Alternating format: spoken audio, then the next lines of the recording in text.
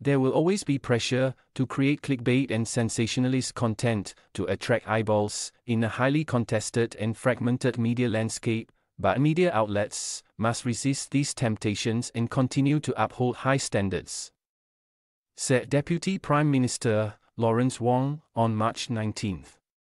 At a time when people are increasingly identifying themselves in more narrow, ethnic terms and living in echo chambers, it is important to tell stories that bridge divides and keep our society strong and united, he added. Speaking at local broadcaster CNA's 25th anniversary dinner at Capella, Singapore, DPM Wong said the media landscape has changed dramatically over the last 25 years with the emergence of internet news outlets.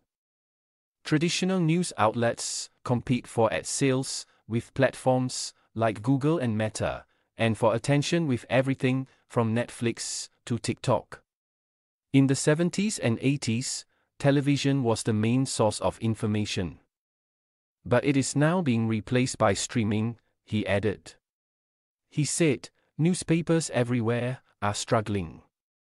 Major publications are a shadow of their former selves. He also noted that the internet and social media have enabled much more competition in the form of alternative content online, which is distributed directly to audiences around the world. The traditional media model involved bundling services of differing profitabilities, such as news reporting and lifestyle offerings, as a package to be delivered through a common distribution platform.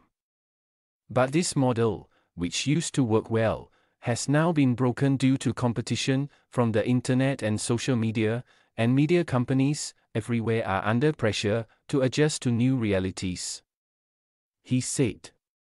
Although there is worry that the attention spans of audiences are getting shorter and they may not want to pay for content, DPM Wong said there is still strong demand for high-quality content that people are prepared to pay for.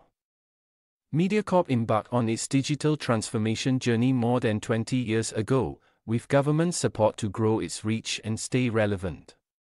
In 2020, the Ministry of Communications and Information said in a parliamentary reply that about $310 million is annually allocated to support public service broadcasting programs, including those across MediaCorp's TV channels and radio stations.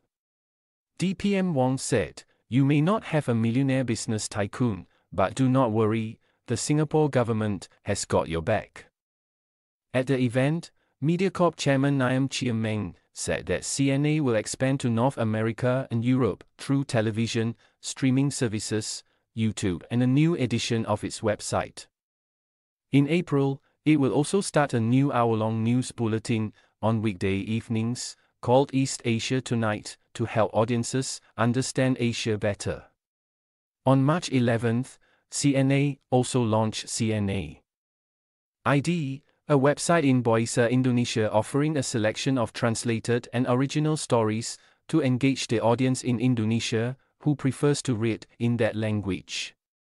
DPM Wong said, "More and more, we are being inundated with half-truths and misinformation, which unfortunately spread more quickly than plain, boring facts.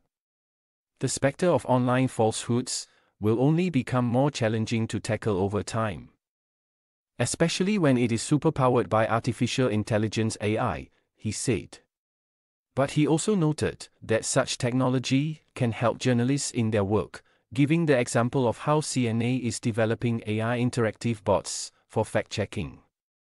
While the government educates the public on staying vigilant against falsehoods and has put in place laws to guard against these threats, media outlets also have a role to play, he added.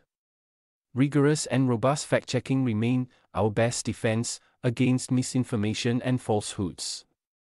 We should also harness technology to help us in this work.